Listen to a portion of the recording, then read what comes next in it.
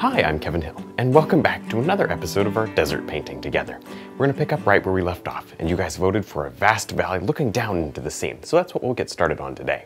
Now, as you can clearly see up here, I've got just a simple sketch. That's just so that I can put the mountains kind of in the same spot that I told you they'd be, or similar spot. Obviously, it won't be the same because it's just a sketch. Okay, so now here we go. This is the basic thought for the mountains. Already, I'm going to change something. Already. We got to do something up a little bit taller right here, just for the sake of doing something that's a little bit different there. See how that changes that up just enough, so it creates a better flow. So tall, short, a little bit taller. Okay, now we're not going to detail this thing out, and also here's where we're going to be standing. I'm not even going to get close to detailing this out, but let me just take a little bit of our brown, touch of red, blue, black, so that I have a nice soft color. And I'm just going to paint this in. Remember, this is dry, this yellow. That's why you're seeing absolutely zero mixing. Now, we lost our sky, but remember I said I was going to do the sky quick and easy, and whatever you guys chose would be okay. And this is why. I'm losing the sky area, and there's nothing I can do about it. I'll just simply take this yellow and I'll bring it back up here, maybe do something really pretty back there. There, okay, good. So no worries though, we'll do a highlighting episode maybe, or just do it as we go along. I don't know, we're just starting. This is fun. Okay, now that's gonna take forever, so I'm gonna grab at least a 1-inch brush here. All right, see that? Just scrub this in, just the dark. We will pick everything out with highlights. And you know what we could do?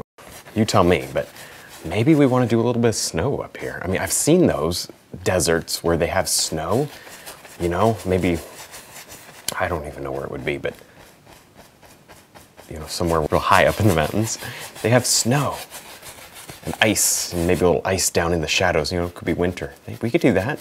So it's up to you. I don't know if you guys want to see that or not, but you let me know. We'll come up with a vote here for how to continue. So I'm just going to block this in for the next few minutes. I'll come right back. Now that we have the canvas coated, I've just taken the last couple seconds to just wipe down this area with a paper towel. It gives us these beautiful little streaks and lines because we had that yellow, the sky kind of underneath the mountains there. Okay, so let me take a little bit of yellow and white on a filbert brush. My palette's messy just because I was painting earlier today. Okay, so there we go. Now, I don't want to just go in here and highlight the whole thing. That's definitely not the idea. It'll take us a while to highlight all this. And also, I'm not exactly sure what you guys want. So let me just, for now, start to develop the feel of this so that we all can at least see it. It's a little tricky to see as it is. Now, again, we're on a little mountain, which is right here.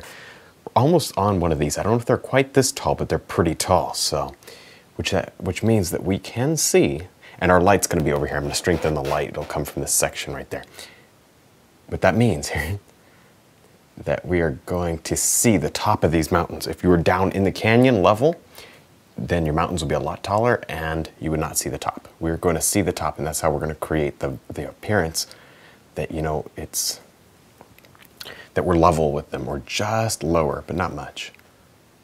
That's how you do it right there. Slice that light right over the dark like that. Obviously, we're going to come in and make this nice. This is not even, I don't even know if I would consider this really too much of a highlight. This is just a road map, kind of just mapping in the midtones, which, by the way, is a good place to start. If you're ever confused, just start mapping in midtones. It'll come to you. Make sure you don't have too much detail here. You could easily over-detail this area. Okay. And maybe right here, watch what you can do. See how you can just slice some of this in and create another little section of mountain like that. And then it always kind of flattens out like this. And although I kind of want to keep doing this, but honestly, if you look at photos of canyons, it more goes the other direction like that. So that's more the direction of one. Then you can kind of level it out. So that's more what we'll try to keep up with today. Now I've changed here to the little detail round brush because I need a smaller effect in the background. Again, my little light source is right up in here, and I'm thinking about that as I put on these midtones. I've done a couple of brighter ones, but not much. Just more to help me see the depth in this thing, because let's face it, we're painting the same thing over and over again. You gotta see the depth in order for it to look good. Okay. Oh wow, I'm just thinking of all sorts of cool things we could do in here. And I'm gonna play around with some ideas here and see what you think. I'll run them by you here at the end. I'm thinking of all sorts of cool things we could do. I mean, the snow would be cool. We could do, I mean, this doesn't even have to be a desert like we would think of, like with cactus. It could be, it could have other trees in it too, you know? If we do like maybe like a small river down there, or a frozen river, or a dry riverbed. Oh, a dry riverbed, that could be cool. So anyways, we'll figure it out.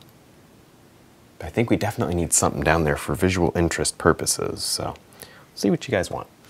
All right, I can't do too much now without that information from you, so I'm just gonna do as much as I can here.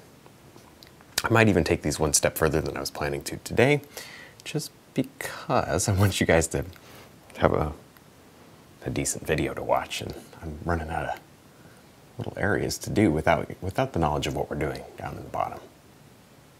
So, tell you what, having said that, let's grab a little bit of purple.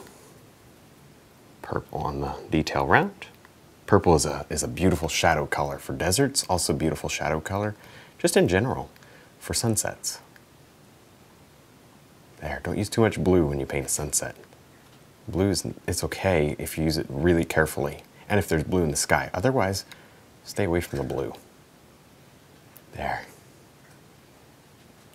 Yep, that's it. That's it. I love that effect there. Love the purple. This is fun. So watch. I'm going to leave a lot of that underpainting kind of showing through because I like it. And I'm going to just drop some of these little shadows in. I'm going to go to a slightly more blue shadow as I go away here. But I mean just still purple, just a cooler purple. There. Good stuff. You can have shelves that go out the other way. This is subtle. I'm not even sure if you're able to see it, but it's a shelf that goes out the other way. Good. Lots of atmosphere. We can see for miles here. Yeah. See that? And then you just do the opposite angle, right? Because this thing, let me show you. Different brush. That one's taking too long. Let me show you here. Brown, just a little brown, red. Watch this.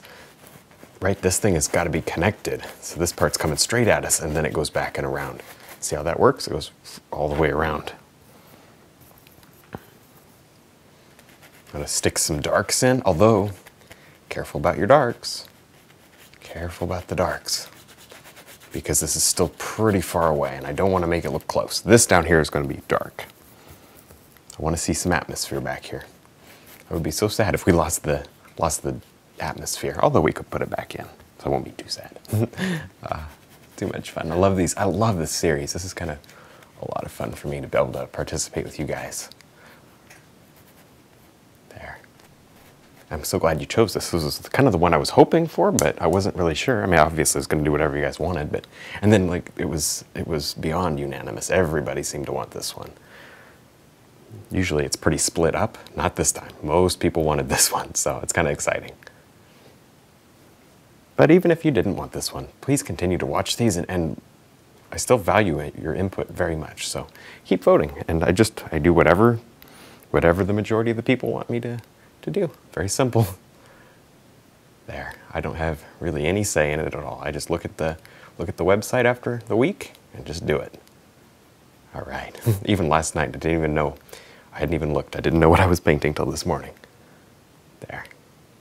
Next, I'm going to load up a 3/4 brush in our purple, and I'm going to work on this side for a little while.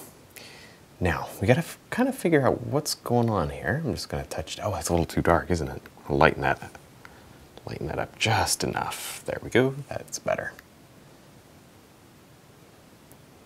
All right. Oh, that purple, it really works. Now, I'm not going to do the hard shadow yet because we may even do that with a wash. I'm not sure. We'll figure that one out. The reason I'm not doing my hard shadow is simply because number one, I want to get the light source in first. Number two, I want to figure out what we're doing here down here. I know we got to do something. For now, we'll just darken it because it needs to be darker. Because I know our lights, I might even move the light over somewhere in here. I was thinking right there, maybe right over here, right over, I don't know. But I want a hard enough line that we could get some shadows, you know, because shadows are pretty in a canyon. I mean, that's one of the cool parts of the canyon is having a deep shadow area at the bottom. So we'll definitely do that. I think we want to make sure that we maximize on our potential to create some interest down there. There, so I'm just kind of cleaning this area up, making this a little darker, a little more purpley and in shadow. Good. Kind of get a setup for the next thing that we do. Get some of these softer purples on this side as well. Good. This is a fun brush. This little 3/4 brush is great for this. Totally works. I'm going to do a little bit of purple right here against this cliff. It'll help the cliff stand out when we go to do it in the next couple episodes, whenever that happens. Beautiful. A little bit more right in here. But don't overdo. Don't want to lose the prettiness of the warm colors.